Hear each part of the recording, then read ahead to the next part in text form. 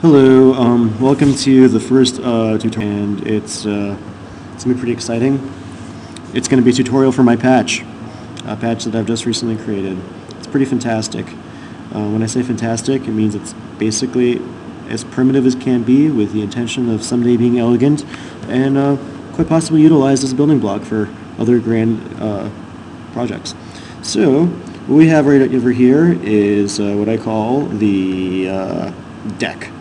Actually, that is this over here. That's the deck. And this guy over here is a parameter select subscreen, and it floats. Let's see that deck again. Cool. So here's the deck.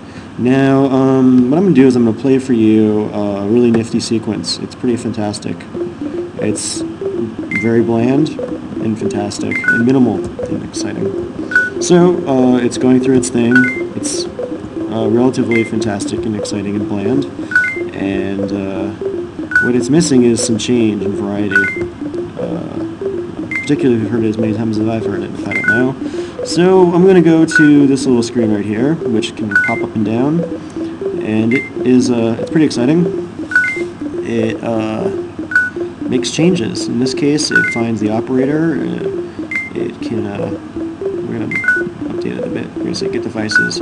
This little functionality here with the getting devices, I just ripped that from the sidechainer that Mike from Track Team Audio made. He's the man.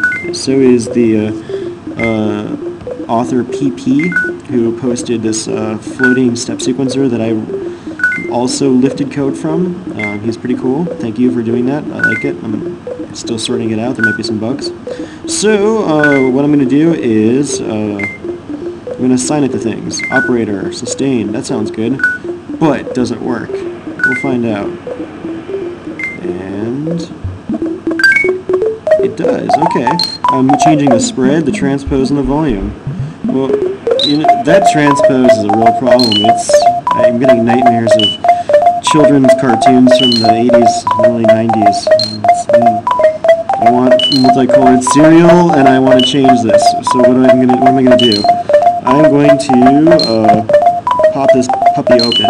Now, if I put it over here, it's easier to access. It doesn't conflict with the interface. But again, I need to change it because it's driving me fucking crazy. So we're going to go over to here where it says transpose, and we're going to say we don't want it to be transpose anymore. We want it to be, I don't know, we want it to be decay.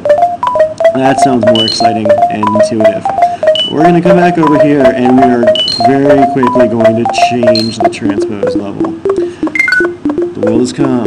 The world is peaceful. The world is ready to be modulated. Here we go. What are we going to do?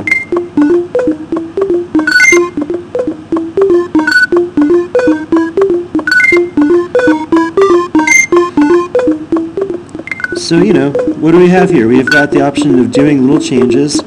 In the future, they'll be more exciting, I'm thinking. Right now, it's just a slider, but throw some logic, some counters, some envelopes on top of that, and step sequencers, and all of a sudden you've got this little tiny thing in a clutch that you can pop open.